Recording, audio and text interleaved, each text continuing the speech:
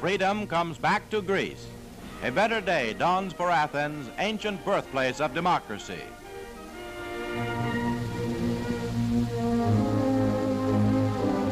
Three years ago, the British promised the people of Greece they would return. Today, they fulfill their pledge. Athens is free. The hold of the enemy on the Balkans is crumbling.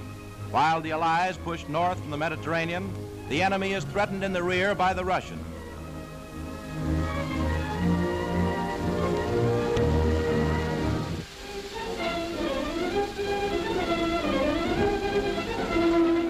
Here, the British forces dock at a small harbor near Piraeus.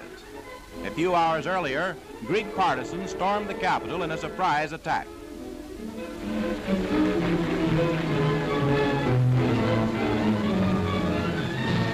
Now these Tommies, together with Polish troops and the Greek regular army, converge on Athens.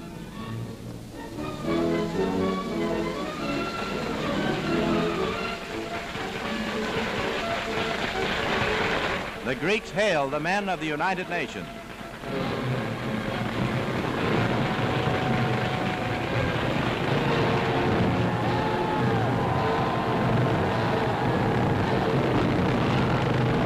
This is a moment the people of Greece will never forget.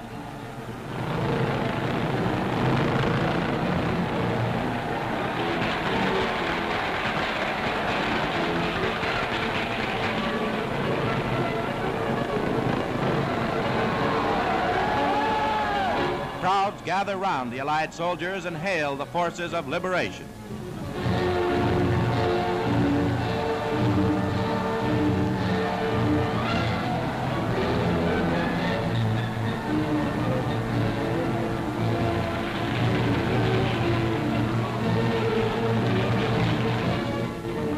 The ancient Acropolis, high above Athens, and the modern soldiers of Greece and Britain fit in the same illustrious pattern.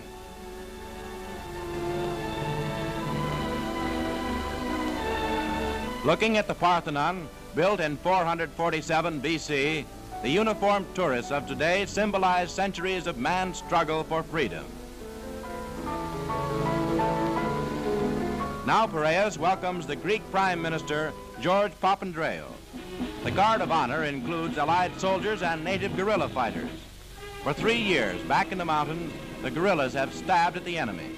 These men and the Prime Minister have fought in the same cause alongside the Allies.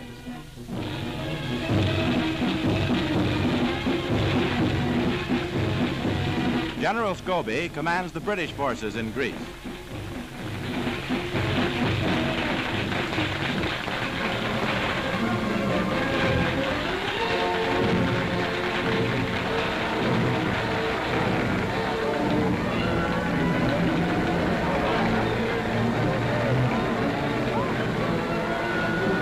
Everywhere, the people hail Papandreou in victory.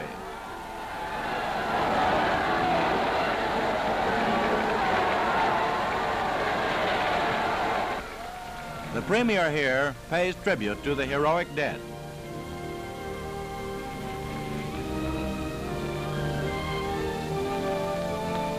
This is the Greek memorial to the unknown soldier of the last war. The soldiers of today carry on the same struggle for freedom as their fathers.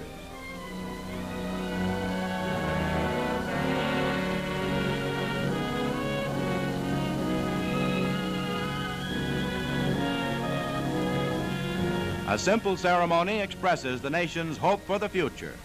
4 girls in native costume carry their national flag to the Parthenon, and the Prime Minister follows on foot over a route dedicated for 2,000 years to liberty.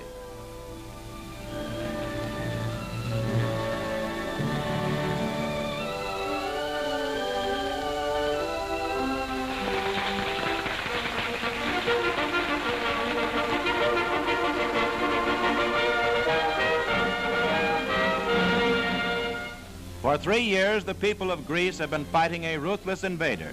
Today, freedom returns to its ancient home.